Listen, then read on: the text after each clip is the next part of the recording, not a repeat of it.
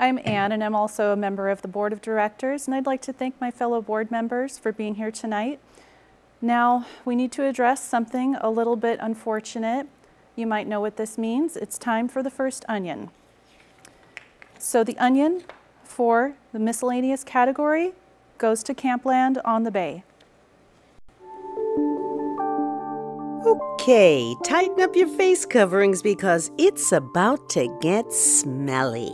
They have wondered, why? Why is it still there? The answer is so it can finally win an award. And so goes an onion in the miscellaneous category to the Campland on the Bay lease extension. Jurors awarded the onion to the city of San Diego for deferring restoration of the natural wetlands despite environmental organizations and the community's disapproval. The Campland on the Bay lease extension deserves an onion. It is because it is a prime ecological area of the city and really it's like providing a punch in the face for the area, for the environment.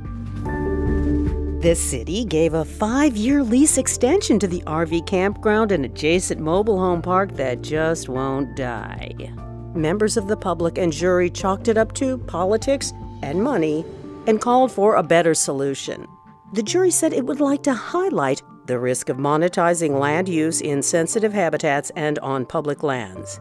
And this year, that highlight comes in the form of an onion. As one juror said, "This onion will be a nice present for the birds." And so it goes.